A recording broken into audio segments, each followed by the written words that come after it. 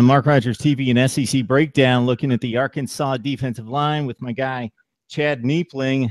You can join him on Gridiron Now and with me on SEC Breakdown. Join us on Twitter and on Facebook. So, Chad, we were talking before we hit the record button about this Razorback defensive line. You got some players here, but a kid that we haven't seen yet. And when I say kid, I mean by the age standpoint. McElvin Agim out of Hope, Arkansas, third-rated defensive lineman coming out of high school. And you've talked to this kid up close and personal, and he's a pretty special story and a special player. Yeah, I really like McElvin a lot. He comes from a very varied, I guess it's a varied background. He has he's had to deal with a lot. I mean, at one point in his life, basically being homeless with his mother, raised by his grandmother and his aunt. Just a very humble kid, very spiritually centered, and his grandmother instilled a lot of traditional aspects in him, as far as what aids to him being so humble. He appreciates everything that was given to him, and he's just very centered and grounded. And I think it has a lot to do with his grandmother's presence in his life. He talks about that.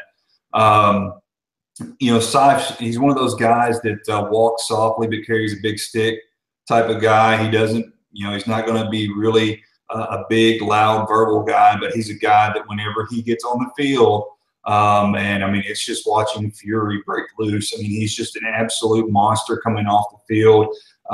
When he launches off that line, I'm talking about divots are flying out from underneath his cleats. He's an extremely powerful guy at 18 years old to be up to about 280 or so already. He came in early this spring, was again rated a 5-star coming out of high school. I mean, had big offers, Notre Dame. He had a ton of offers from across the country that were after him. He went out to the opening, and he had a really good experience there.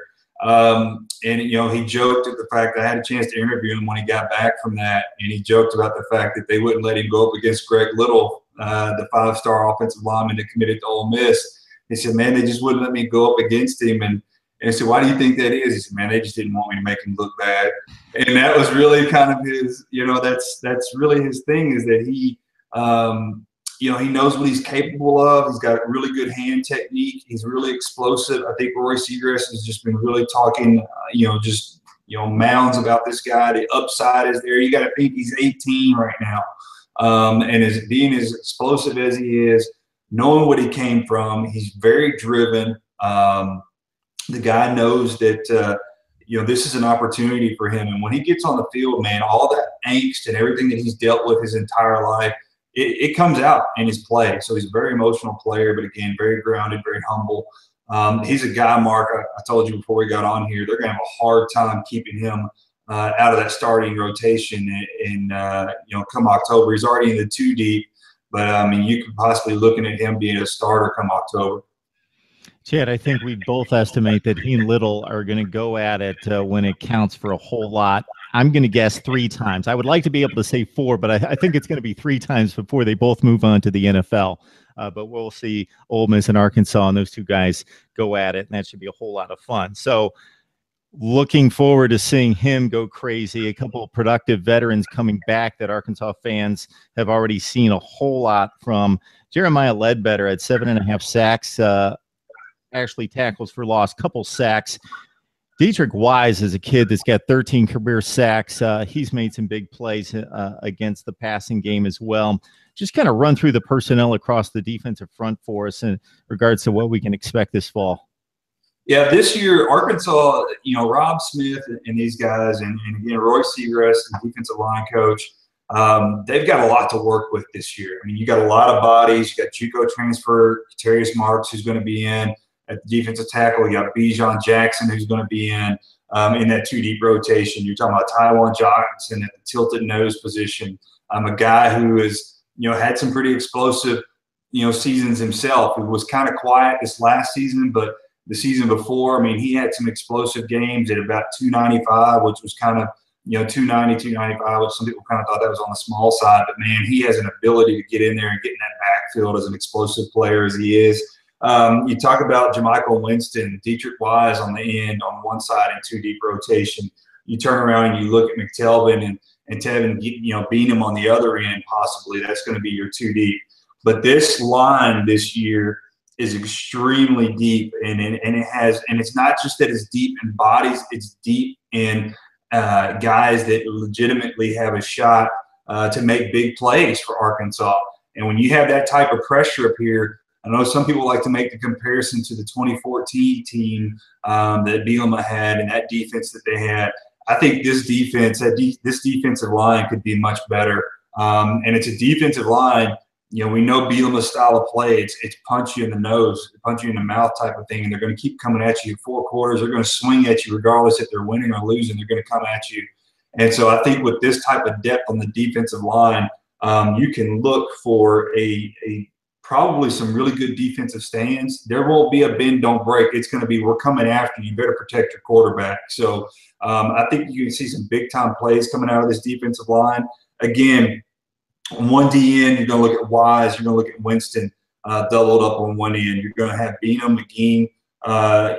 Again, on the other end, you're going to Taiwan playing tilted with Bijan Jackson back there. And you're going to have Ledbetter, Deatrich, which is another guy, Terry Smarts. Armon Watts is a guy that people don't talk a lot about, but he's another guy that's possibly going to take some steps. People have been talking about him getting into rotation this year.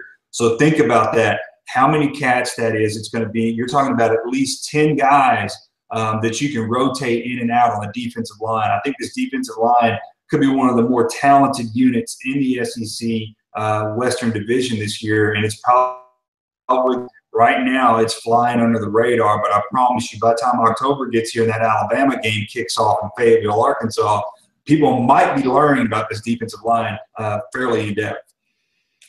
Yeah, it's definitely flying under the radar, and considering some of the issues at linebacker in 2015 that may carry over into 2016, a lot expected and needed from this defensive front to kind of avoid some of the issues that they had in terms of total defense and wearing down late in the season against the likes of Ole Miss and Mississippi State in particular. Don't want to see any more 50 spots given up in SEC play. That would not be good toward winning an SEC West. No, not at all. And honestly, I don't know that you're going to see that this year. The linebacking, we'll do a linebacking breakdown at one point, but when we do talk about it, just kind of leading on to that position, there's a lot more depth at that position this year. And when I say depth, I'm talking about guys that actually played it, that played it either in the JUCO ranks or played it in high school. And that makes a difference. Last year, there were so many injuries and the depth was so shallow. We're literally having to use guys like Bell, who's a defensive end, having to convert him to the linebacking position just to fill so you can have bodies out there on the field to play. So I think you look at this year, there's depth all across the board on the defensive side. Yes, the linebacking position is going to be in question, but the secondary is coming of age, and we know there's a lot of talent back there. And you turn around and you look at this defensive front, when you got a guy like Wise who racked up 7 sacks in the month of November, and did it against top 25 teams. If he comes off and he's able to capitalize from that performance and they start out quickly, which they're going to have to because they have TCU in week 2 in Fort Worth, who's going to have a salty defense as well. And by the way, they were picked to finish second in the Big 12. And so for this year, so that's going to be a very physical game. But I think the defense, because we know the offense is probably going to have to be a little bit slower to start possibly with some new faces, the defense is going to have to show up early for Arkansas in key games versus TCU and A&M in September. And I think this unit can do it. It's just a matter of can they pick up with the pace that we saw them do in November and start out early enough to be able to get some wins early on in September. SEC Breakdown is the place to find both Chad and myself on Twitter, on Facebook. Join us there. We'll get you all set for the 2016 SEC season. And as you can hear, Chad's got us all set in terms of Arkansas's effort on the defensive front. Chad, it's always a pleasure, man.